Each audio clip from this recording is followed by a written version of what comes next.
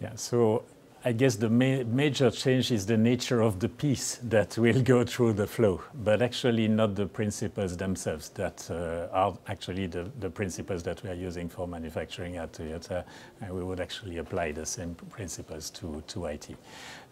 But of course, the nature, the size may be different, but I would say the principles are the same, and this is the whole reason for me to apply the same principles to IT and see that it works actually quite well for IT as it works for making cars or other things.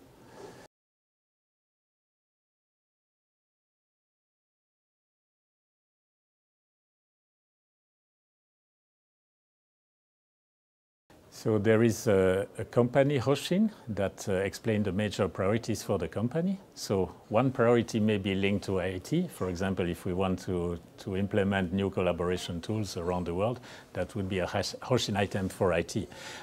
However, we have all the other business priorities, and then the IT Hoshin will be what it takes to have IT supporting those business goals, basically. So that will then be automatically integrated. But we will always decline the company Hoshin into an IT Hoshin that tells our people what they should do actually to achieve their part of the company Hoshin.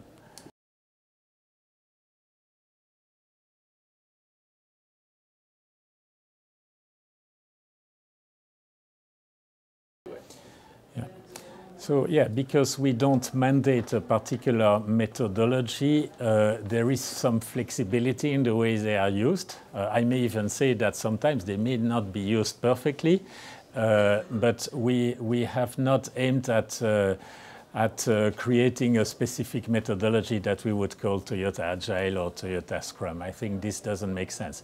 The principles of Agile and Scrum came originally, I would say, or certainly partially from the Toyota production system.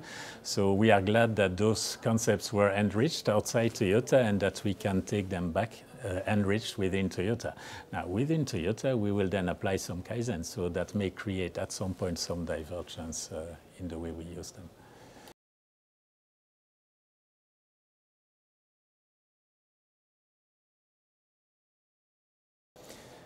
Yeah, so there also the customer may be very different depending on the part of IT. So as an example, in car IT, we will provide, let's say, an app or a navigation system directly to a final customer of Toyota. So there, of course, it's very important that we talk to those customers, that we understand their needs, that we improve based on what they are telling us, and so on. If we implement, I don't know, an email system within the company, we will talk to the employees of the company and try to understand from they are telling us what we should change and so on. But there is always a customer in everything we do, and if we cannot identify and measure a customer value, then we are doing something wrong, or maybe we should not do that activity at all.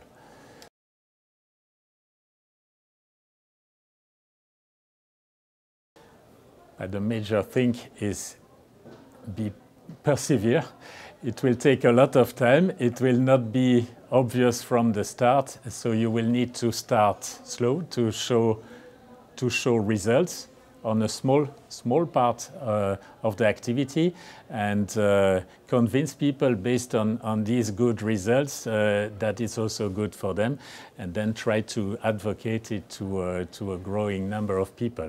So you may need a coach to do that at the beginning if you don't have them in your company, but you should also do it in a way that everybody in your company can become lean coach gradually, so that you can have then the momentum, because having just one lead coach coming and going will not be enough to get it sustainable in your organization.